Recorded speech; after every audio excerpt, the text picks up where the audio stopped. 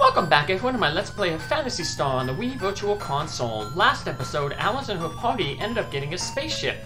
But like Han Solo said to Luke Skywalker in Star Wars A New Hope, what good's a ship if you don't have anyone to fly it? And unfortunately, no one in our party can fly a spaceship.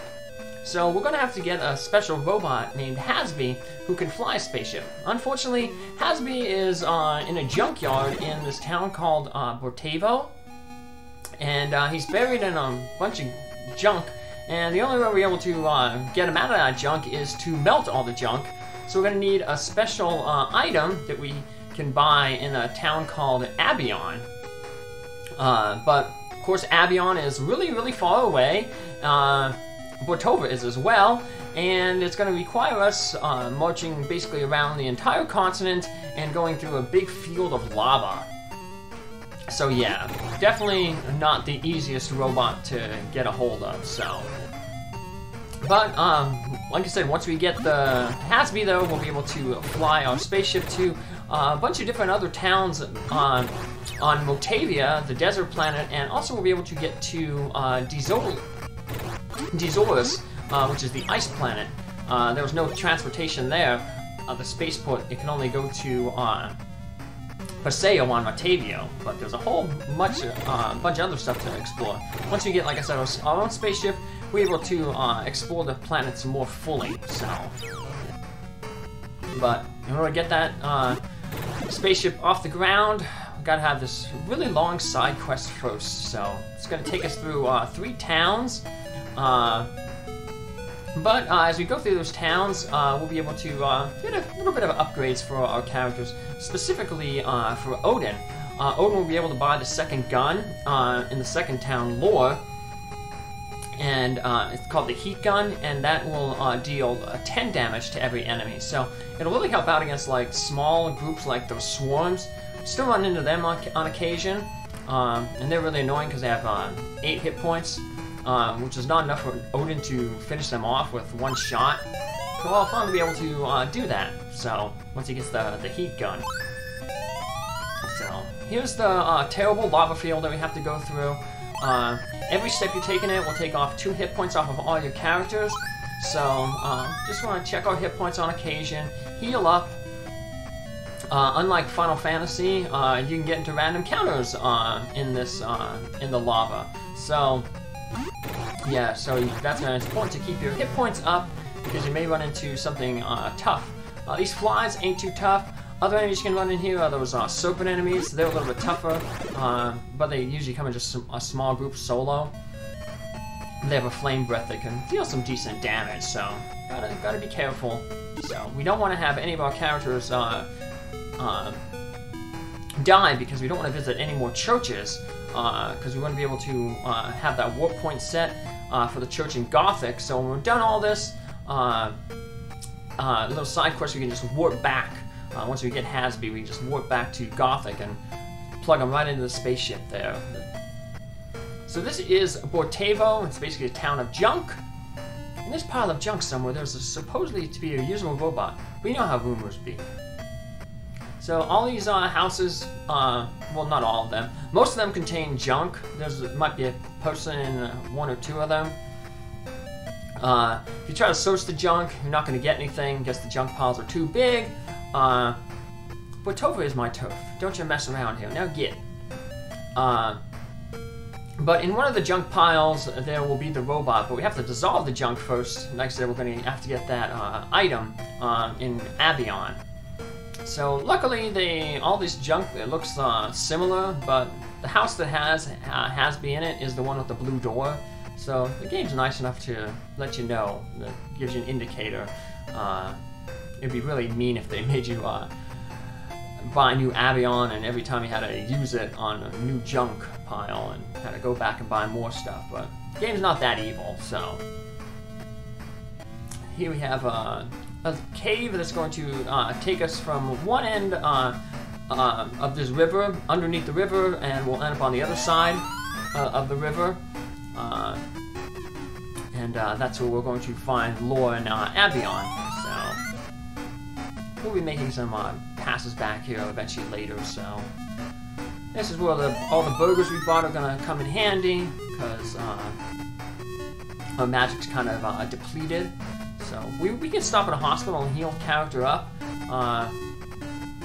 If you're going to heal a character up, it's based on hit points and magics that you're missing. So it's always better to use all your magic up to heal characters, so it's less expensive.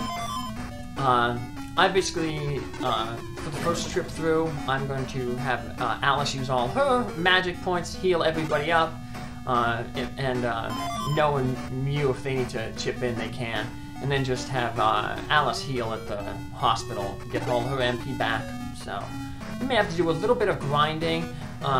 We need, I believe, 1450 for the heat gun, and then we're going to need 1600 for the metal that dissolves the junk, polymaterial.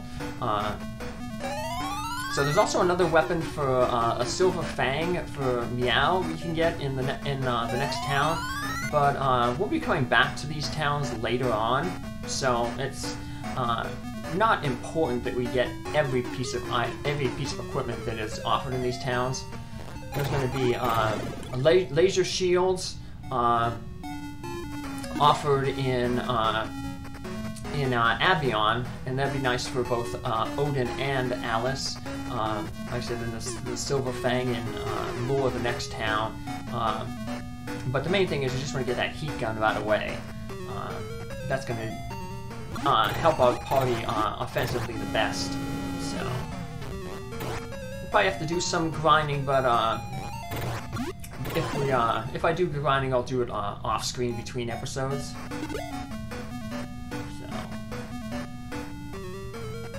They're kind of a pain. They don't give too many Mercedes, but they have a lot of hit points. They take a while to take down. So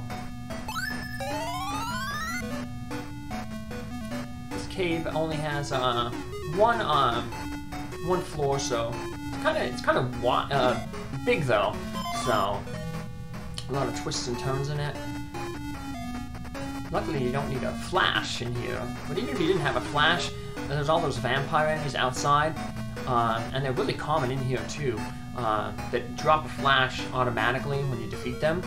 So, like I said, that for us, because we have the magic lamp, those flashes are just basically an extra 5 Mercedes. We just sell them off. So, well, extra 10 Mercedes. That escaper we got, that's a 5 Mercedes. And that just basically lets you escape a battle. Makes you guaranteed to be able to run from a battle. But we don't really want to run from battles. We want to fight as many as we can because, getting that experience. So, speaking of experience, our max level in this game is 30. Is the max level for all the characters. So it's a low max level. A lot of games, the max levels are, 99.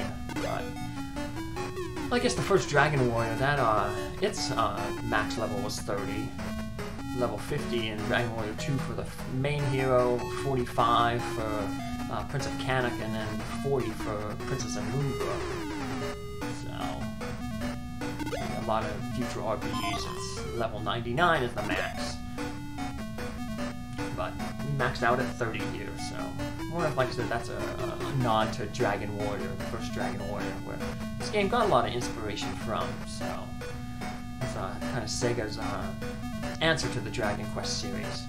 It did come out, like I said, after Dragon Quest 2, so you can see like elements of Dragon Quest 1 and 2 in here. So the party system from Dragon Quest 2, multiple monsters attacking. So that guy tells us where the poly material is. It's for sale in Abion, so we'll have to go pick some of that up. At the end of this dungeon. That's get some good experience. Give good Mercedes. So, and now on the outside here, now there's some new enemy encounters on the beach. So we'll encounter them. I'm not looking for them right now because we've got a big section of beach here coming up that we're going to be forced to walk on. So we should encounter some of them, but we have 3 new enemies we can encounter on the beach. Here's the first one, the shellfish.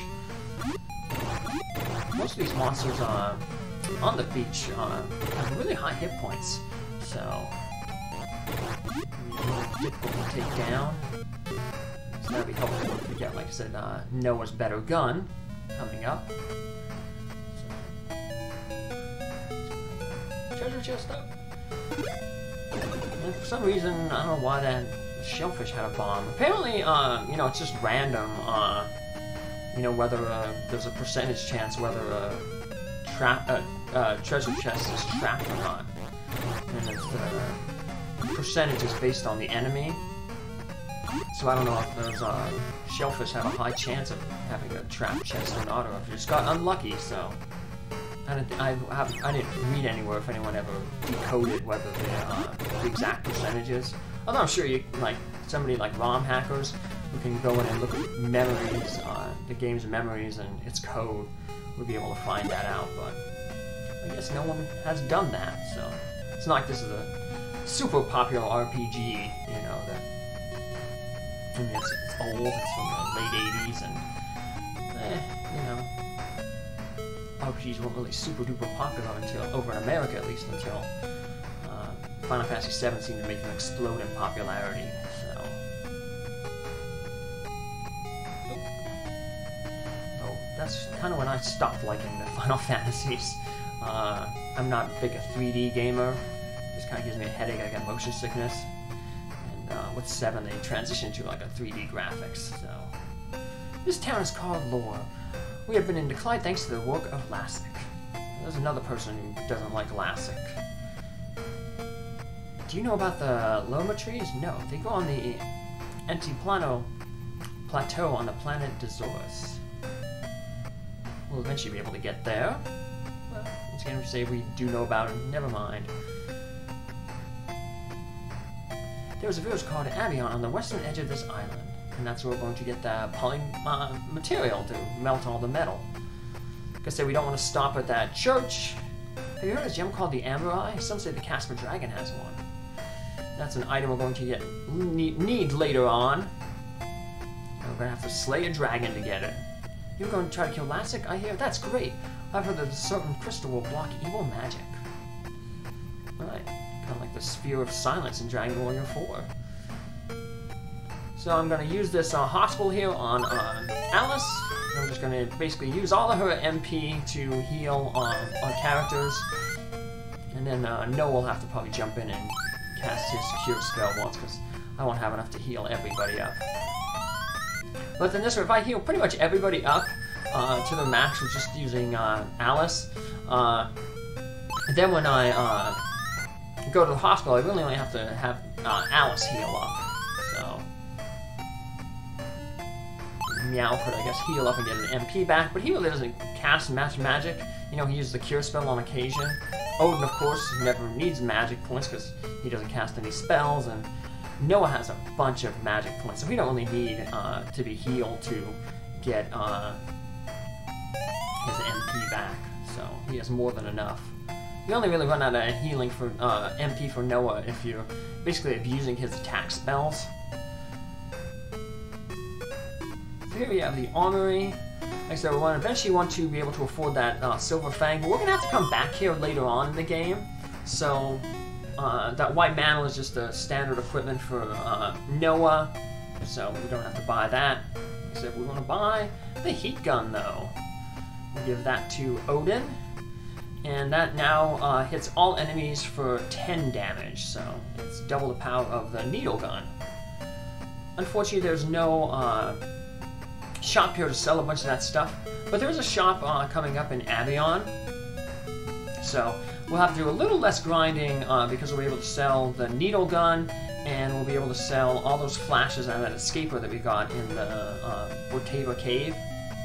The cave that linked these two sections of the continent together.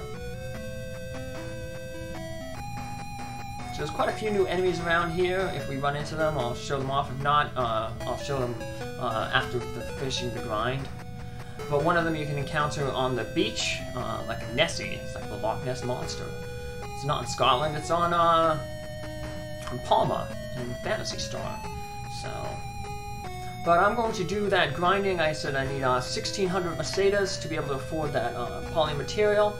Get that off screen, and I'll catch you in the next episode. Take care, have a good one. Thanks for following along. Bye.